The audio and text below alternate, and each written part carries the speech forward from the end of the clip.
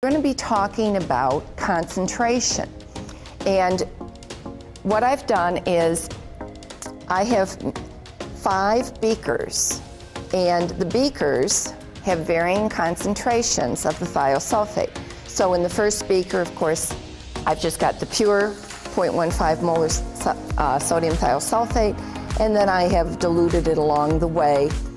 And I would give my students a data table like this and ask them to calculate those new concentrations for the other 4 beakers.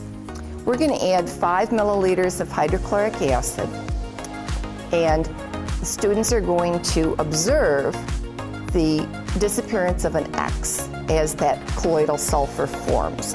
So we need to time this, and can I get a volunteer?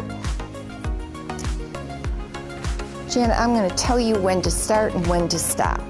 And I'm going to put the sulfuric acid in here and then, hydrochloric acid, and then, tell you to start and then stop. Start.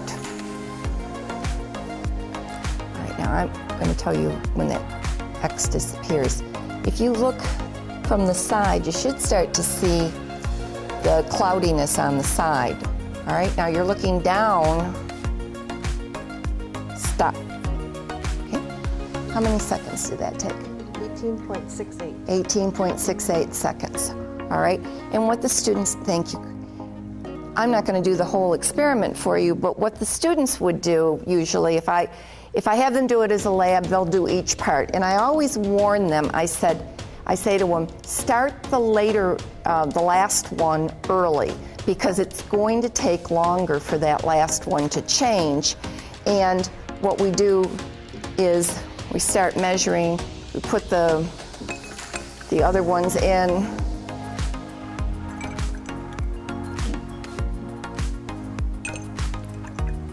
And they will take varying amounts of time to change, and the kids time them.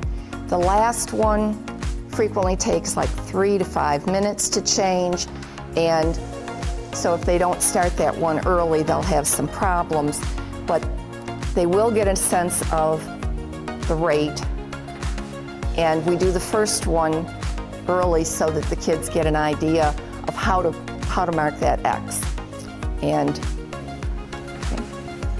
they'll just change it. So it's concentration versus the rate, and let me show you what the data would look like for something that I did do in my classroom. We'll do a cooking show approach to this. This is some actual data that my students gathered, and you see that in this case their initial one was 22 seconds and their final one was almost 3 minutes. We're going to look at the graph if we plot the concentration versus time. So if I plot concentration versus time, it's not linear. So I talked to the kids about the fact, well, what about rate? If you're looking at rate, the more time it takes, the slower you're going. So it's really an inverse relationship. Let's look at the graph of concentration versus 1/over time.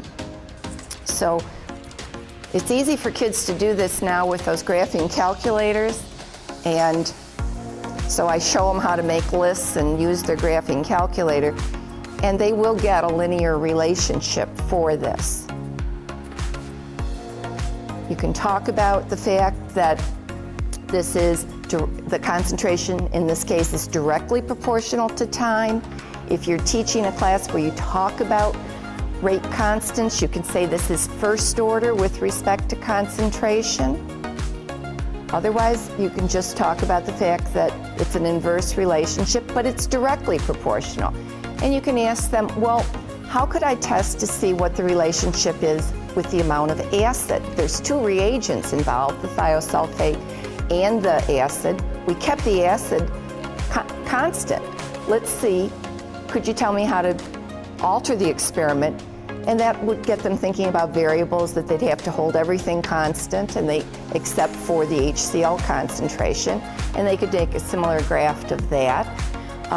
It's a great experiment. It has a lot of extensions. They could even look at the effect of temperature on rate with this experiment. And so I really recommend it to you as something that you can do with your classes, and I hope you enjoy it as much as I do.